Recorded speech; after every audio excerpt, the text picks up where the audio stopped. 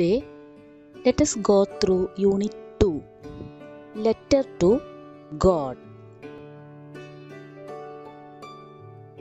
Here, we can see the poem Clouds.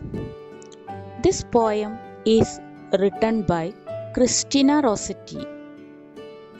Christina Rossetti was an English woman who wrote many important poems in the 1800s. She wrote a poem called Clouds that describes what you see when you look up at the sky and how the clouds float slowly by and disappear. Let us read the poem Clouds. White sheep on a blue hill. White sheep on a blue hill. When the wind stops, you all stand still. When the wind stops, you all stand still. When the wind blows, you walk away slow. When the wind blows, you walk away slow. White sheep, where do you go? The girl in the poem speaks to the clouds moving in the sky. The word clouds is only used in the title. The poet used the word sheep to describe clouds. She speaks to them as she speaks to her friends. Then the story starts. Letter to God. The story talks about Lencho, the main character, who is a farmer and has immense faith in God. His cornfield has been totally destroyed by a hailstorm, but he does not give up his faith in God. He writes a letter to God asking for some financial help. He addresses the letter to God. In the post office, when the postman saw the letter, he burst laughing and showed this letter to the postmaster. The postmaster, being a good man, decided to help Lencho with some money. With the help of the staff, he collected 70 pesos. When Lencho came to the post office to receive the reply, became angry by finding only 70 pesos instead of 100. So he wrote another letter to God in which he asks him to send full amount, and this time not by mail, as the post office staff are crooks and steal some money from it. Some comprehensive questions are given in the textbook. Let us see the questions. How do you think Lencho knew that it was going to rain? He saw huge mountains of rain clouds. Throughout the morning, Lencho had done nothing. Was he lazy? What do you think? Lencho was not lazy. Throughout the morning, Lencho was looking at the sky, expecting rain. Have you watched the sky when it rains? How does it look? Yes, the sky looks dark at that time. The big drops are tens and the little ones are fives. What does Lenjo mean by this? He is confident that his harvest is going to yield him huge profits. Lenjo was happy when it started raining. But the happiness didn't last long. What was the reason? The rain became a hailstorm and the corn was totally destroyed. Without expressions which tell you that Lenjo was sad. Lenjo's soul was filled with sadness. That night was a sorrowful one. What changes did the hailstorm bring to the valley? The field was white as if covered with salt. Not a leaf remained on the trees. The corn was totally destroyed. The flowers had disappeared from the plants. How does the author describe Lenjo? Lenjo worked like an animal in the fields. Still, he knew how to write. Which expression in the passage tells you that Lenjo wrote the letter early in the morning? At daybreak, he began to write a letter. Why did Lenjo write the letter to none other than God? Lenjo had immense faith in God.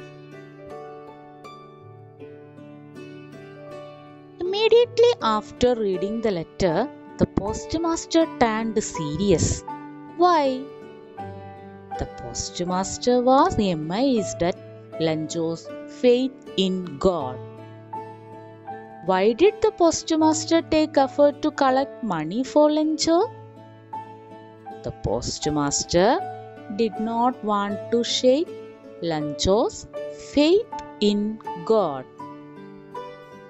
Why was it difficult for the postmaster to collect 100 pesos? The employees could donate only small amounts. What would you do if you were the postmaster? If I were the postmaster, I would collect money from other people too and would send 100 pesos. Why didn't Lenjo show any surprise when he got the money? He was sure that God would send him money. What was the expectation of the postmaster? Did it come true? The postmaster expected that Lenjo would get surprised, but it did not happen. Why was Lenjo angry? Lenjo was angry because the money was less than what he had asked for. The actions of Lenjo after counting money are described in detail. Narrate what he did in the correct order. You may begin like, first he went to ask for paper and ink. First, he went to ask for paper and ink. He sat at the writing table. He started to write. After finishing the letter, he bought a stamp and affixed it on the envelope. Then he put the letter into the mailbox. Was Lenjo greedy? How do you describe him? No, he was not greedy. Lenjo believed that God cannot make a mistake. What would be the postmaster's feeling when he read Lenjo's second letter? The postmaster felt a little ashamed, but at the same time he surprised in Lenjo's faith. Why did Lenjo think that the post office employees are a bunch of crooks? Lenjo thought that it is the postmaster or the employees of the post office had stolen 30 pesos. Pick out the sentences in the story that show Lenjo's strong faith in God. All through the night, Lenjo thought only of his one hope, God. Lenjo showed not the slightest surprise on seeing the money. Such was his confidence. God could not have made a mistake. Usually we enjoy rain.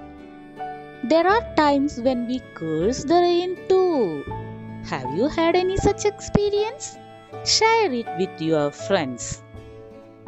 Rain is a beautiful feeling for me, but if it rains when I want to play, I will curse the rain.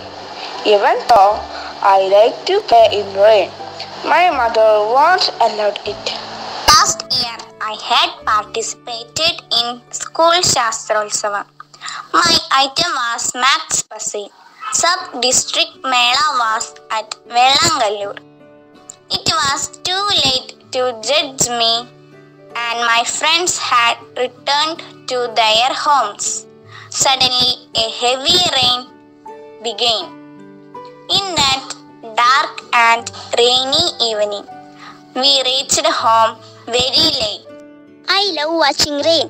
Floating paper boats in rainwater makes me happy. Even though I like raining, either heavy storms or thunder associated with the rain is horrific for me. Then, see the next activity.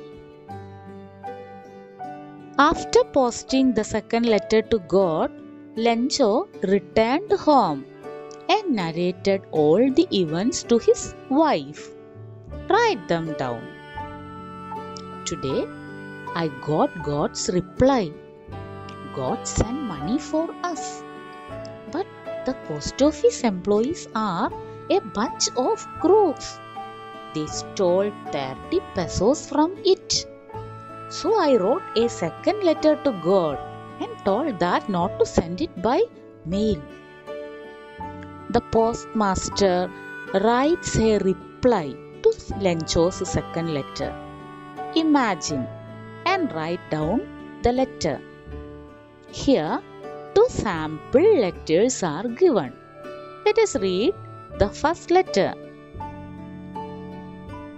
Dear Lenjo, I am your God. I received your letter. It was not the mistake of the employees in the post office. I had sent only 70 pesos for you. I thought that I would send the balance 30 pesos later. Now, the balance money is here with the letter. See, second sample letter. My dear Lenjo, it was I who collected and sent you 70 pesos. Please do not misunderstand me. I could collect only that much. Go on with your cultivation. You will get a good harvest. May God bless you. Postmaster. Can you see any difference in these 2 letters? In the first letter, postmaster again writes as God. Is it? And what about in the second letter? In the second letter, postmaster reveals the truth. Try to write a letter of your own. Hailstorm destroyed the crops in Lenjo's village. The local newspaper reported it. Prepare the likely report. The headline is given for you. A sample news report is given here. Hailstorm destroys crops.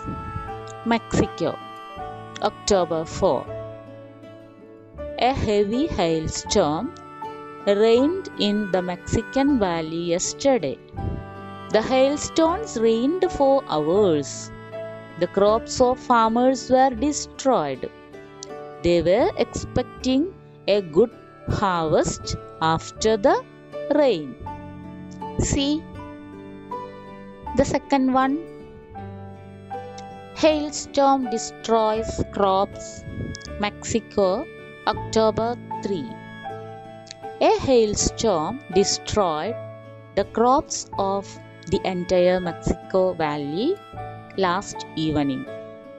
Farmers were praying for rain, but it came as a hailstorm.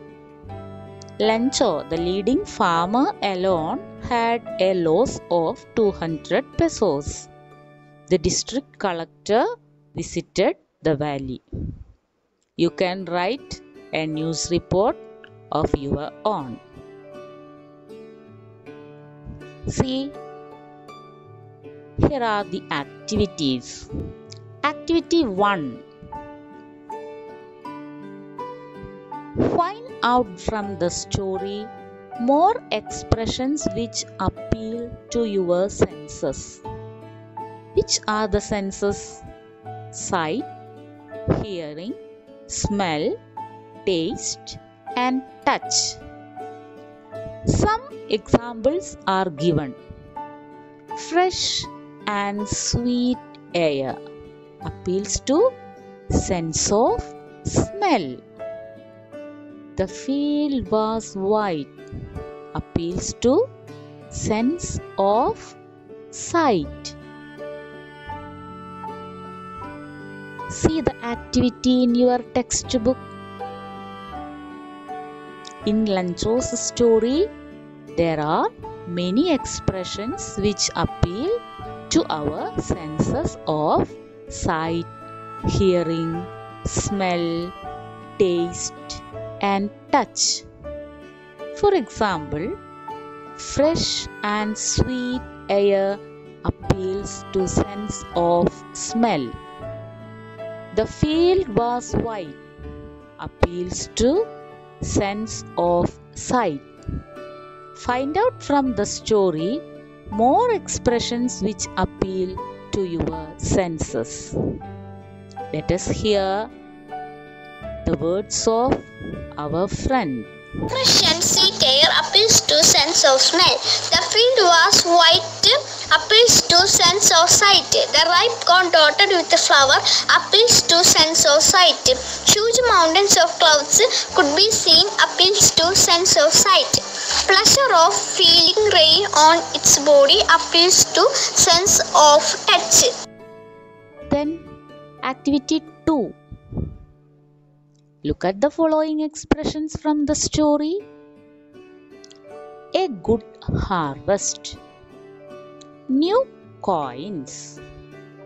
A strong wind. In the above expressions, the underlined words tell us more about the head words. Which are the head words? Harvest, coins, and wind. Which are the underlined words? Good, new, strong. Here, the underlined words tell us about the number and quality of the head word. Now, let us look at a few more examples and find out how the head words are described. These underlined words describe the head words. So these words can be called as describing words. See some examples. Cats. 2 cats. 2 black cats. 2 small black cats. Certain words are added to the word cats. These words tell us more about the cats, like their number, size, and color. Bag. A bag. A leather bag. A white leather bag.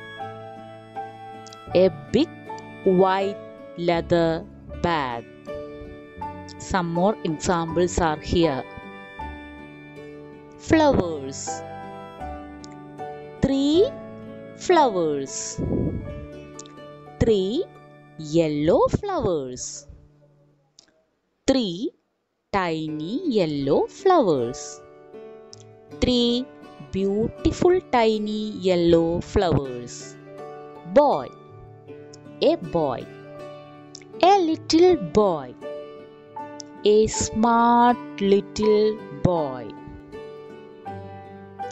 Identify the words in the above word pyramids, which tell us about the number, quality, color, shape, size, etc. of the objects or persons. You can also find such describing words from the story and list them in the columns. Read the story given below. Some words are underlined. Make the story more meaningful by adding describing words to them, similar to the ones we have listed in the columns. Let us read the story. A sparrow laid small eggs in her nest on a tree. An egg hatched. A chick peeped out. The sparrow brought worms for the birdie. The birdie ate them with its beak. Days passed by. One morning, the mother sparrow flew out of the nest. The chick opened its cute eyes and looked out. She saw flowers, leaves, and fruits on plants and trees. She opened her wings and flapped them. Which are the underlined words? Yes, sparrow, eggs, nest, tree, chick, worms, beak, morning, flowers, leaves, fruits, wings. Let us add some describing words before these underlined words. See the work of our friend. A beautiful sparrow laid 3 small eggs in her tiny nest on a big tree. An egg hatched. A cute chick peeped out. The sparrow brought few worms for the birdie. The birdie ate them with its little beak. Days passed by. One Sunday morning, the mother sparrow flew out of the nest. The chick opened its cute eyes and looked out. She saw yellow flowers, green leaves, and red fruits on plants and trees. She opened her feathered wings and flapped them. You have met a farmer, a postman, and a postmaster in the story Letter to God. Here is a song. Find out what the people of the town do.